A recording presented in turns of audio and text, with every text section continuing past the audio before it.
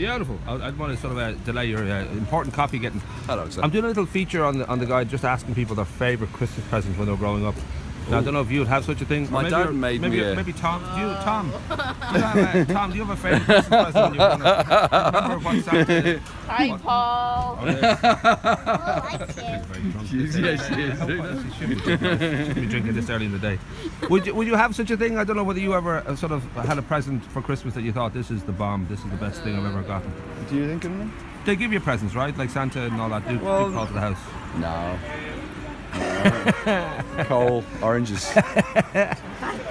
Bike. You did get a bike. Oh, there you go. Bikes are always cool. My favourite was a bike too.